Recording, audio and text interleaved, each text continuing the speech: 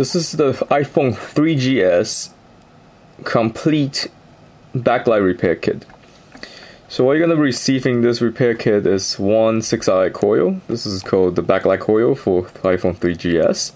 This is the iPhone backlight IC for 3GS. It's the 109 IC.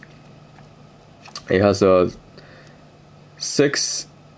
8 connection, but 6 connection that's actually used. These, very important, these are 2 backlight filters for iPhone 3GS. They located right behind the 6i coil, and so the 6i coil and the 109 IC is located on the top side of, let's say it's the top side of the iPhone board for 3GS. These 2 are located on the back side. Please refer to our website CyberDoc LLC for the detailed part placement picture for the backlight filters. Since these are right before this is the next steps right before the LCD connector. So these 2 are usually the first thing that to go. Even you can probably usually have a 6i coil, that's fine, 109 IC, that's fine, but the backlight filter always goes out first. So you want to change these 2 filters first, and then you can go on the coils. It's easier to change in IC. In order to do any of this repair, you need to use a desoldering alloy, QuickAlloy. So we're including you a piece of QuickAlloy for you to do this repair. The concept is very simple. QuickAlloy has a low melting temperature. So the melting temperature of the original solder is about 300 degrees Celsius, or 250 to be precise.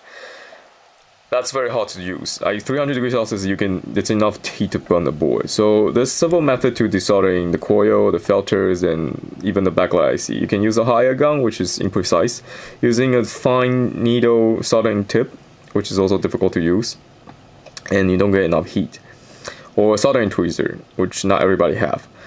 So a QuickAlloy desoldering alloy is the best shot to finish this repair easily and without damaging any components, since this alloy melts at such a low temperature, and it's gonna keep everything in nice and low temperature for you to work with. Also, these 2 filters, when you need to change them, they're very small, they're very fragile. It's very easy to melt them off the board if you use really hot temperature, or just break off the solder pad, which is what you don't want to do. That's where the QuickAlloy comes in place. You want to use this alloy for desoldering. It will also help with the soldering, as you can see from our repair video.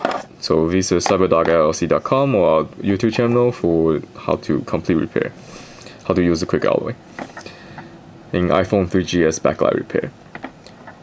This, you're going to also get this. It's a 3cc of CyberDoc no clean flux.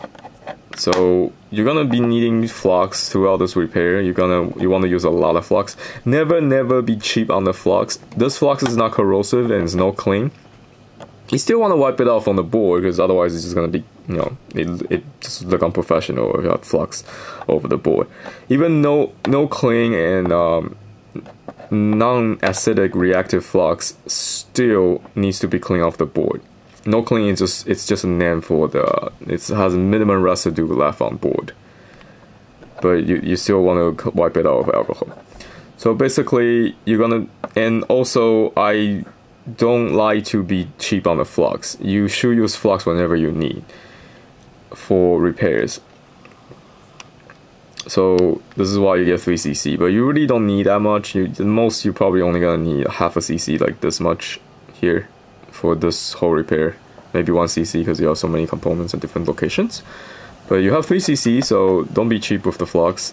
Buy this repair kit, and it comes with 6i coil, 109 IC, and 2 backlight filter, very important. QuickAlloy is included as a bonus for you to do the repair, and also as a sample. The CyberDoc no clean flux is there for you to do this repair as well, and also it's more like a sample. It's not really needed for backlight repair per se. You can use your own flux, but if the flux is given to you for free, then why not use it? It's just much better flux. Thank you for watching. Again, this is iPhone 3GS backlight repair of the 6i coil and backlight filters.